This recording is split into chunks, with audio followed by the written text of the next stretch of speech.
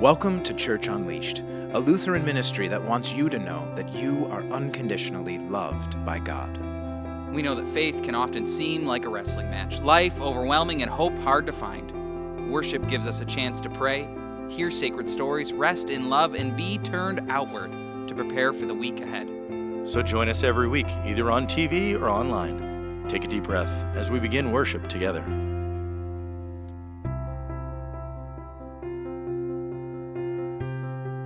Good morning and welcome to Church Unleashed. We are glad that you are here to worship with us today. Wherever you are today, welcome to worship. I'm Pastor Steve. And I'm Pastor Jeremiah. What a blessing it is to be here in this start of the new year. You got any New Year's resolutions going, Pastor Jeremiah? I do. I've got 2 resolutions this year. I want to read less and lose the lottery. So, did you mean to say read more? No.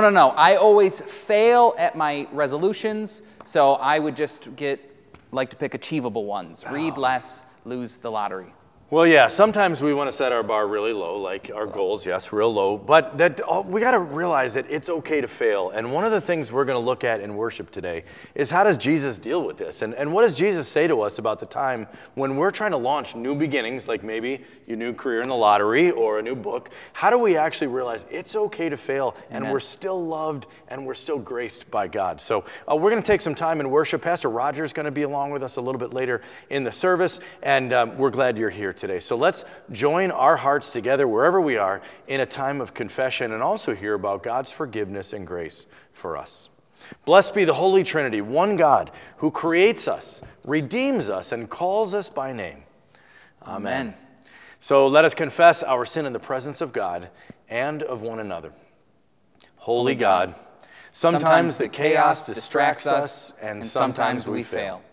We confess our distractions and our shortcomings to you. We confess all the ways we fail to follow your way. We put ourselves first and forget to love our neighbors. We worry about the problems of others and we neglect ourselves. We have become stuck in our ways of being. We have become addicted to our own way of thinking. God, we need your grace and forgiveness. We need your help to let go. We need a new beginning. Amen. Hey, Pastor Jeremiah and friends, rejoice in this good news. In Christ Jesus, your sins are forgiven. With God, everything old has passed away. With God, everything has become new. You have been made new. So be unleashed from your worry, your fear, and shame, and live as freed and forgiven children of God. Amen. In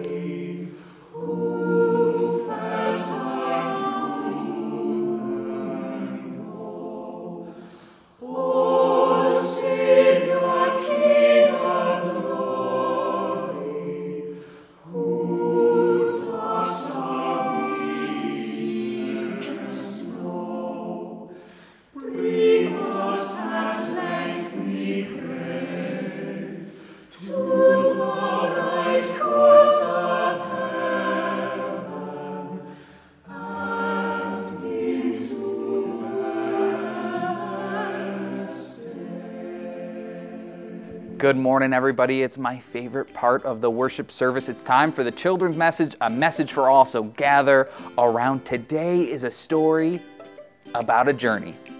It's one of my favorite stories in all of Scripture. It's the story of the three wise men.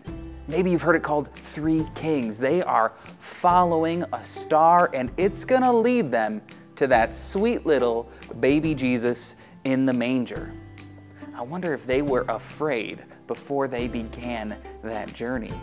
As they continued, they eventually ran into King Herod, who wasn't such a nice guy. In fact, he asked them, he said, "Oh, I want to worship that sweet little baby Jesus," but he didn't really. And so they were wondering, uh-oh, what are we gonna do? They continued on. They got away from King Herod and they got to that manger. And guess who they found? By following that star, they got to Mary and Joseph. They got to worship Jesus. They gave him those gifts. Maybe not the best baby shower ever, but they worshiped him. I wonder what they felt on that journey. I wonder if they were scared to start it. I wonder if they felt joy. What do you feel when you are starting something new? It might not be Epiphany anymore. We might not be celebrating this story at this time of year, but we give thanks that whenever we are on a journey, we don't have to search for Jesus anymore, but that he comes to us and is present in our lives and in our hearts, and he is with you this day. And for that, we give thanks. Will you pray with me? Holy God, we give thanks that you are with us on our journeys and that Jesus comes to us. Amen.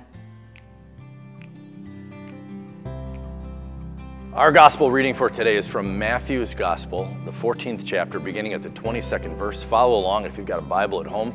Open that up to Matthew. It's in the New Testament under M. Here we go.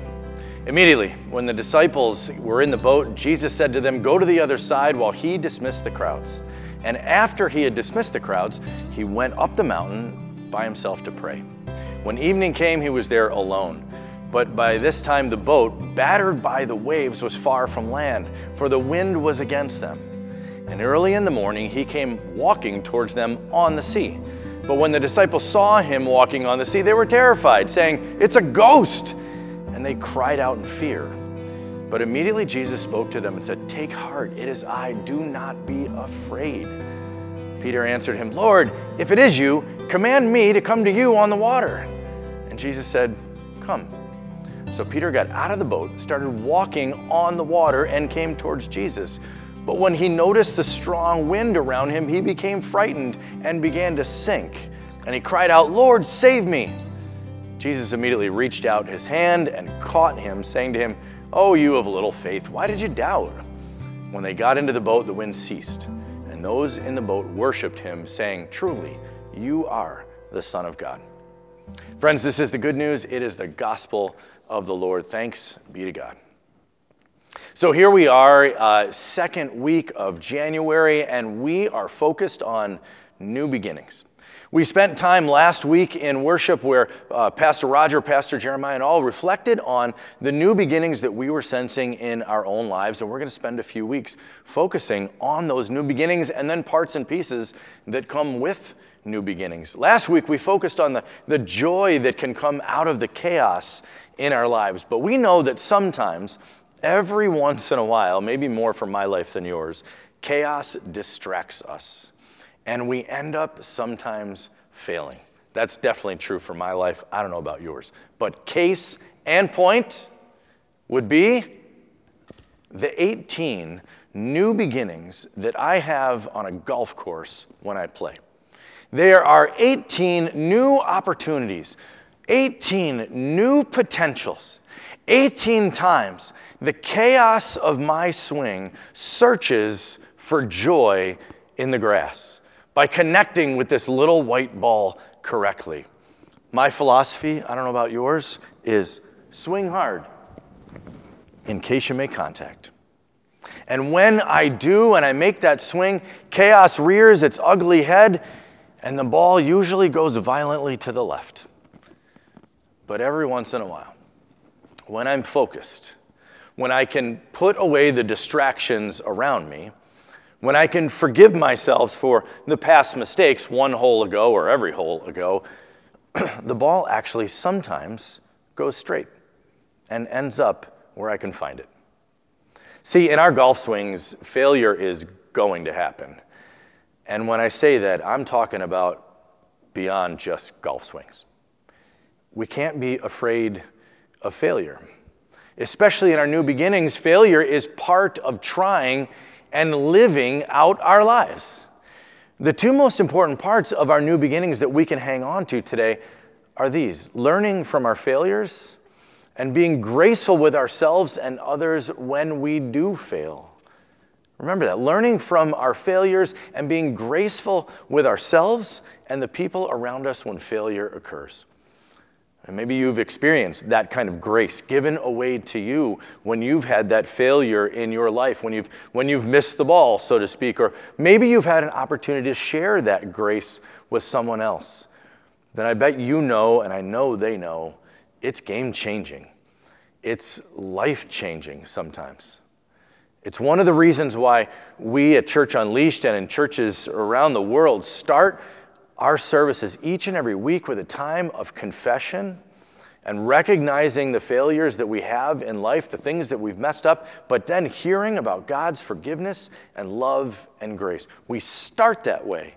We don't end it, we don't skip it, but we begin our services knowing that this grace is constantly offered to us by God. We name our brokenness, our shortcomings, our slices, pulls, hooks, top balls, and even when we've whiffed and missed the ball completely, God still forgives us. But what's even greater than that is God offers us help in refocusing, learning from it and moving forward into a fresh start and a new and renewed faith. See, by refocusing on Jesus in our new beginnings, we might just cut down on some of the failures that come out in our dailiness. The scripture lesson that I read today is one of the great times when we see that sometimes we're going to fail. Peter, one of his disciples, one of the ones that's called the closest, the ones who's watched Jesus do the healings and the miracles and all the things he's been doing, he sees Jesus walking on the water and says, "Lord, tell me to come to you." And Jesus says, "Sure, if you think you can do it, go ahead." Did you notice? He actually did it. He started out and got out of the boat and he was focused on Jesus and he walked on water. He did it. But when he started to focus on the wind and the waves, he sunk like a rock. But what's so amazing about Jesus is that he doesn't let him sink. He doesn't mock him as he goes down in the water. He doesn't leave him alone. He reaches out his hand to him and holds on to his hand and offers him grace. "Oh, you of little faith," he says. He's trying to tell us, I've given you this gift of faith. It's powerful. It will get you through the failures. He offers him grace, a new beginning as he is falling. There's another great lesson. If you're a church frequent flyer, you know maybe you've just come through the Christmas season and you know that this time is Epiphany. It's that time when the wise guys arrive at the manger. Many of us have put the manger scenes away already, but on this Epiphany time in the beginning of January, we celebrate that the wise men finally arrived. They have been following a star, but they got distracted along the way. They had a chance to be set up for failure because King Herod, Mr. Brutal and Paranoid, is trying to get them to tell him where Jesus is so he can have Jesus killed. But they continue on. They keep following the star. They put away the distractions and try and battle through that failure. See, these kings aren't like perfect. They're not actual kings in charge of a country. They're probably not even good Jewish worshipers. They're Gentiles. Maybe they have no religion at all. And yet they are offered from God the star to follow and find a different type of king. One that won't rule with brutality and paranoia and death. Instead, the rule that they are finding in the manger will rule with grace and compassion and will even face and conquer death for us. Those are just two great scripture lessons that talk about the new beginnings, with the parts and the pieces of failure along the way, with the potentials for failure when we try out some new beginning in life. But they are covered and corrected and forgiven along the way by God's promise and presence and grace. Well, I'm not sure where exactly you are today on your journey. Maybe you feel caught between a ruler, a brutal ruler even, calling shots, and you can't agree with them at all and don't agree with the vision. Maybe you feel like the wind and the waves are overwhelming you and the boat that you're in right now. Maybe you feel like you're just trying to swing hard, but you can't seem to make contact or keep things straight. Well, let me remind you what we said early in our service, what we started with in our service. You are forgiven. You are unconditionally loved by God. God's hand is being held out for you. God's presence has come for you. God's light is there for you too to follow. We're all going to fail and we're all going to fall at some point, but when we do, God's grace and compassion are there for us because of Jesus. May you sense that in all of your new beginnings, and may you unleash that grace into your world. Amen. It's time for a view from the pew, and I'm joined today by Brenda LaPuma. Thank you for being here. Tell us a little bit about yourself.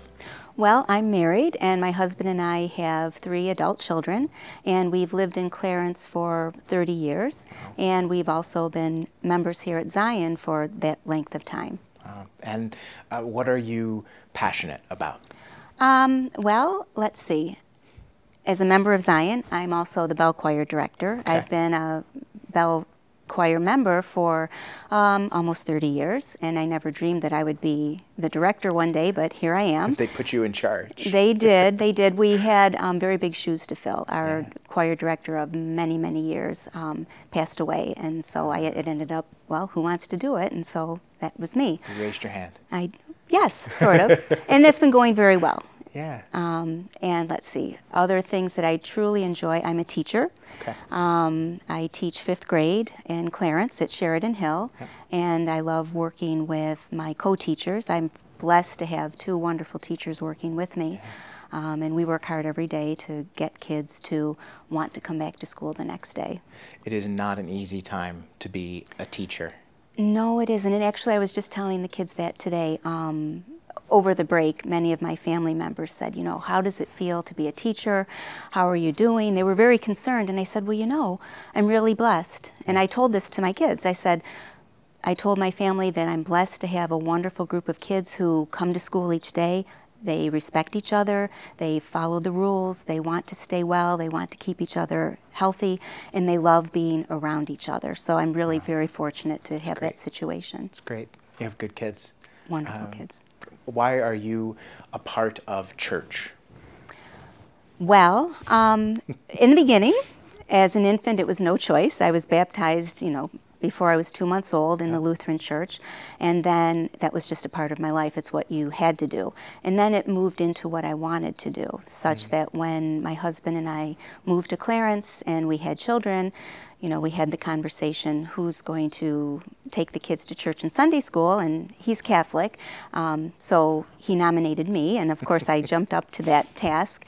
And so it became a matter of him coming as well. We brought our children to church. They became very much a part of the church community. They were in chime choir, bell choir, youth group. My son, who actually went on to become a youth director and is working in another church, actually jokes that when we had to punish him, we would say, you can't go to youth group tonight, just because that was something he so much wanted to do. And, you know, we had to withhold some privilege, and that's what we did. Not that that was a good idea, but the point is, they loved church as much as we did. Yeah, that's what I was going to say. You loved it. They learned to love church through you, and that's powerful. It is, and it's not the church itself, it's the people and the relationships. Right. And they've carried some of those friendships with them even now into their adult life. Yeah. Is there anything else that you would like everyone to know from your view from the pew?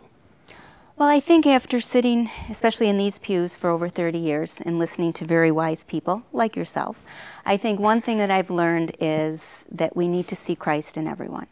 And obviously in this day and age, it's not always apparent. And when that's the case, we just have to try to be as gracious and as kind as possible and give each other a break. And to me, that's the bottom line, is just be kind to each other. Amen. Well, that is a view from the pew. And thank you very much for being here. You're welcome. Let's join together and confess our common faith using the words of the Apostles' Creed. I believe in God, the Father Almighty, creator of heaven and earth. I believe in Jesus Christ, God's only Son, our Lord, who was conceived by the Holy Spirit, born of the Virgin Mary, suffered under Pontius Pilate, was crucified, died, and was buried. He descended to the dead. On the third day he rose again. He ascended into heaven. He is seated at the right hand of the Father, and he will come to judge the living and the dead. I believe in the Holy Spirit, the Holy Catholic Church, the communion of saints, the forgiveness of sins, the resurrection of the body, and the life everlasting. Amen. Amen. And now I invite you all to take a deep breath as we let go of some of our fears and turn ourselves over to God in prayer. Gracious God, we pray for your church today. In all the ways that we put up barriers, in all the ways that we prevent your good news from being proclaimed to everybody, everywhere. Help us. Break down those barriers. Tear down those divisions. Help us to let go of our fears, that we might reach all of your human children with your message of unconditional love. Lord, we pray for this creation, this wonderful earth that you have given to us to live on and to care for. We need your help with that because we're not doing such a good job. In all of those places where our fear is driving our greed, all those ways that we exploit this earth, help us to slow down. Help us to breathe deep. Remember that everything comes from you. Give us your wisdom as we change, as we get a new start in all the ways that we take care of this planet. Lord, this day we pray for leaders of nations. We pray for people who go to work in Washington, in the Capitol, as they do their important work and make decisions on behalf of all of us. Give your wisdom to them. Help them to make good decisions that do your justice for everyone. And Lord, we thank you this day and every day for all those who have told us your story, who have blessed us with the faith that helps us conquer our fears. Lord, we thank you for all the saints. And we ask now that you hear us all as we pray together. Our Father, who art in heaven, hallowed be thy name.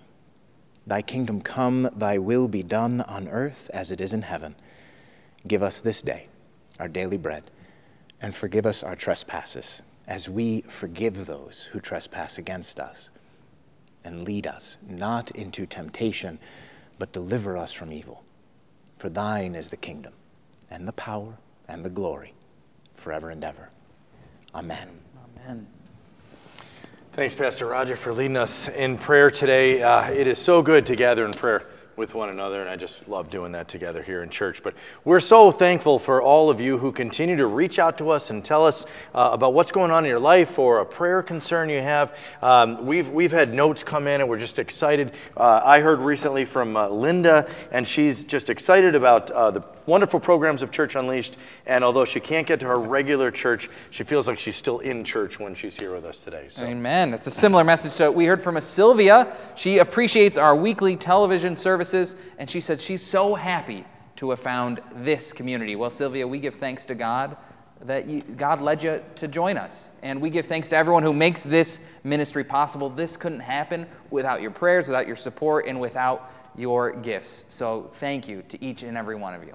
Yeah, we're just blessed by that and glad that you are a part of this. Don't forget, if you're able to get to your local church, please do that. Some folks continue to watch Church Unleashed as a second service, or they watch it they DVR it during the week, or they watch it online that you can find on YouTube. So we invite you to use this either on Sunday or during the week as a time for devotions for you. So friends, as you go on your way today, may the Lord go with you. May He go before you to show you the way, behind you to encourage you, beside you to be your friend, above you to watch over you, and within you to give you peace. Go today celebrating and rejoicing in the name of the Father and the Son and the Holy Spirit, and all God's people said, Amen. Amen. And church, may you be unleashed into the world to go in peace and serve the Lord. Thanks be to God.